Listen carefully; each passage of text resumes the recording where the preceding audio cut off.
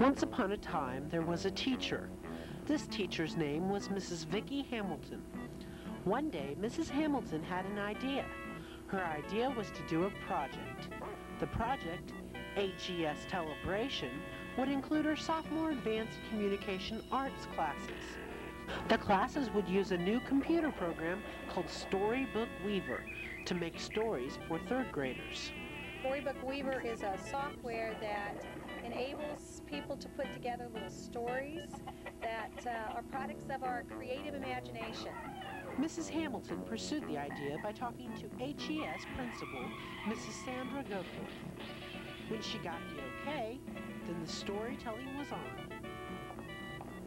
First, the communication arts students divided into teams.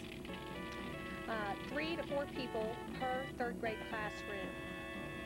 Then these teams each designed questionnaires that the third grade teacher would give all of her students. The questionnaires were made to find out what each third grader was interested in. For example, favorite names, favorite animals, the kinds of stories they liked, like fantasy, happy ending, sad ending, or a lesson behind it, maybe their favorite sport, and whether they liked more words than pictures.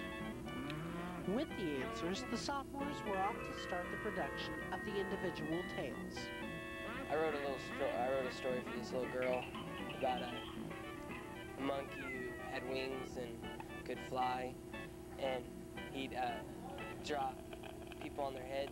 He'd pick them up and drop them on their head, and he picked up this princess, which was one of the little kids that I made it for, and so he got sent away and then came back and apologized and everything. So that was probably my favorite. The 25 10th graders wrote and illustrated over 150 stories. Some students only had 5 or 6 stories, but some had as many as 9 stories to write. The sophomores worked on the presentations during their English period, and a few of them even stayed after school to work. Well, we worked on this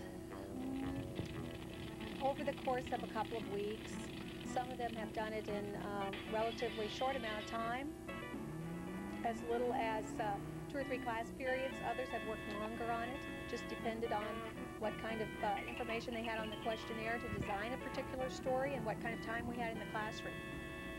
The stories told of far-off places, amazing adventures, possible real-life occurrences, and fictional legends.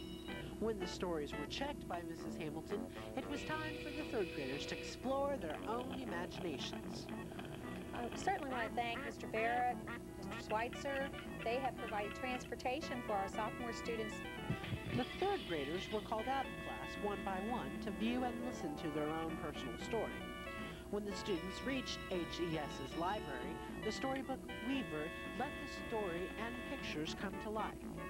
The stories were equipped with sound and background music. By the click of a mouse, a third grader could hear a car speed away, a monkey squeal, or even a lion roar. It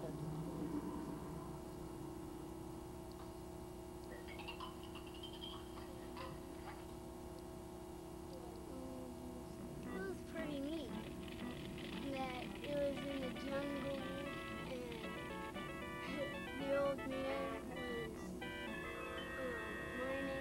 my name, and the sounds that was cool. The third graders then filled out a report. This report was used to grade the sophomores' projects. I sure would like to do this again in the future. In fact, teachers from HES have written me, the first ones anyway, who were involved in the experience, have written back on their surveys that they'd like our students to come over again this year and perhaps teach the third graders how to write the stories themselves. With the projects of memory and the frog off to school, the blue dinosaur could rest for a while. The end. This has been Sam Crust with Suzy McIntire, WCN at Night.